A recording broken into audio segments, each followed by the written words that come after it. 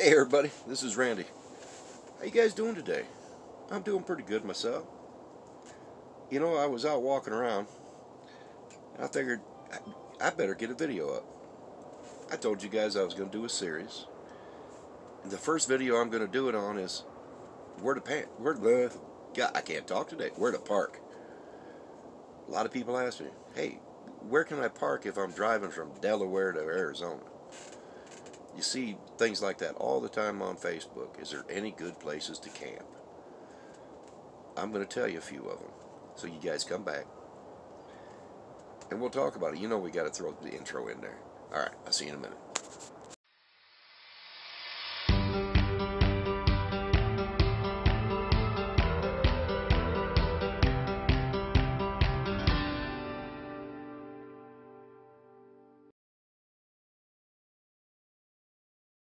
Okay, welcome back. You know, a lot of people ask me, when I'm on the road, where's a good place to go to stay the night? Where's a good place to camp?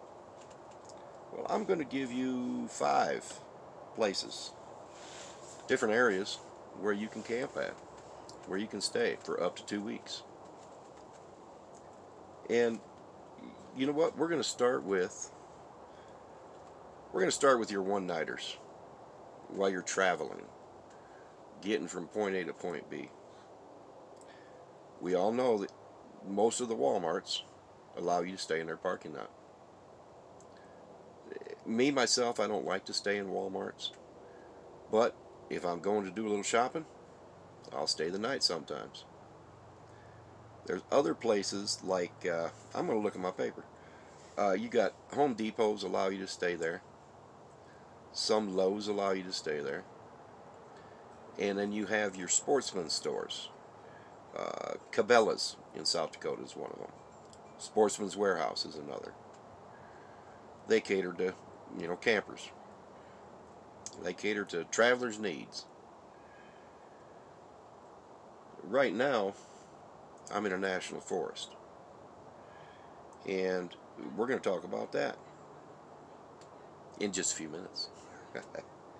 Next thing we're going to talk about is your internet sites where you can go. I'm going to give you the top 6 that I like. And the first one is, not in any specific order, iOverlander. iOverlander is a app. These are all apps you can get. It's ioverlander.com. And they cater to overlanding. Then you got a place called Allstays. That's ALLSTAYS. Allstays.com. You've got RV Parky. It's RVPARKY. And there's another app called Free Roam. One called Campendium. And the other one is called, the one that I like to use, is freecampsites.net. Hang on a minute. We're going to come back and talk about that in depth. Okay. I had to talk to somebody, so I had to cut you off for a minute. Alright, so I was talking about freecampsites.net. I love this site. I got it on my telephone. And all I do is I put in an area that I'm at, and I push go. Next thing you know, it's got all these sites that pop up. Paid sites pop up, even the free sites. Everything pops up. Now, if you stay at a place, you can add that to freecampsite.net if it isn't already on there. You can also add reviews. They have what your phone service is like. They have whether there's any anemones there. I love that site, freecampsite.net. Can't talk enough about it. Okay, now, we've talked about your one-nighters, your retail stores. We talked about the applications. Now, we're going to talk about local parks, city parks. When you're traveling down the road and you come into a nice little area, I know Nebraska has a lot of these, and so does South Dakota. When I go back home, I stay at 2 city parks. Rotate back and forth between them. They're not free, Now, some places are free. Some places in Nebraska that you stay are donations. Uh, some might have a suggested donation, and if they do, if it's nice, I give it to them. I know that we traveled through Nebraska, about 6 weeks, staying at these sites. Nice little city parks. Uh, and if you're not sure if you can spend a night in one of these parks, just go down to your local Chamber of Commerce or go talk to a police officer. They'll tell you whether you can stay there or not. All right, now we're going to talk about your national parks. I'm in a national park right now. It's a forest, like I said, the upper desert. National parks are great. You get to see, what is there? I believe there's 63 national parks throughout the U.S. Some beautiful land. Of course, you know Yellowstone, the Grand Teton, Black Hills of South Dakota. These are all national parks. Yeah, actuality, they're in the territories also. They're all the way down in Puerto Rico. I believe they even have 1 or 2 national parks. But they're nice little places to stay. I know up at the Grand Canyon National Park, you can stay right outside the Grand Canyon's entrance. Now, some of these places, you have to get a pass. Now, it's called America the Beautiful Pass. And we're going to get a little bit more in depth into that into another video. But let me give you the skinny on it. America the Beautiful Pass allows you to get into the park. And I believe the cost for that is $80 annually. You can get, if you're a senior, it's $80 for a lifetime pass or $20 annually. And if you're disabled, it's free. You buy the pass, you got to give them a $10 fee, but other than that, the pass itself is free.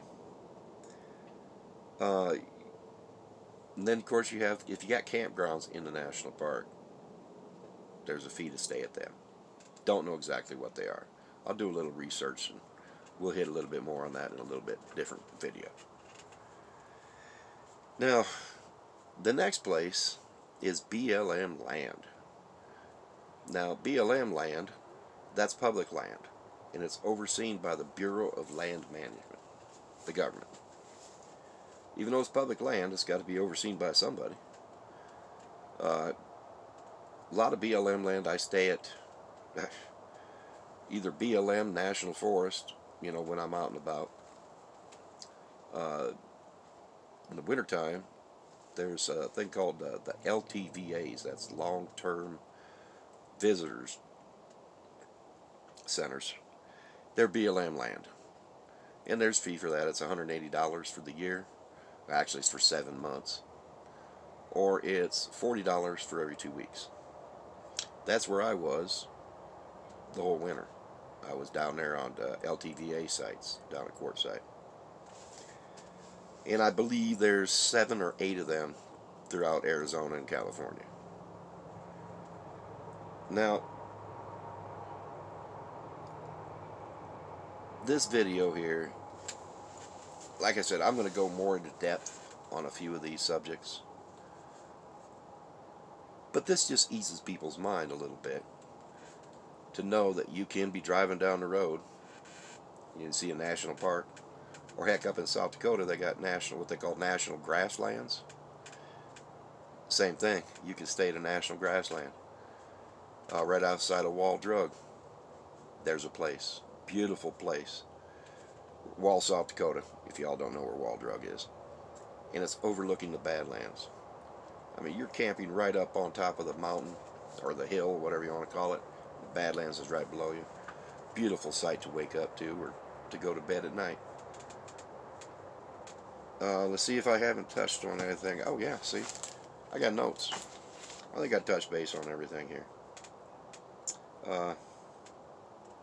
Like I say, the local parks, if it's not shown that you can stay there, get permission first. Make sure if you stop at a Walmart or a Lowe's, Home Depot, something like that, get permission first. Sportsman's Warehouse, get permission first. That's all I can say, get permission. You don't want to just squat somewhere and then get that proverbial knock on the door at 2 o'clock in the morning and say, what are you doing?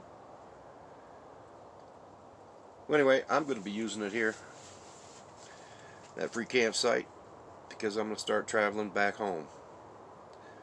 Another week or two, I'll be traveling, making my way back to South Dakota. Got to see the kids and the grandkids. Anyway, thank you guys for joining me today. Stay tuned, you never know what's next.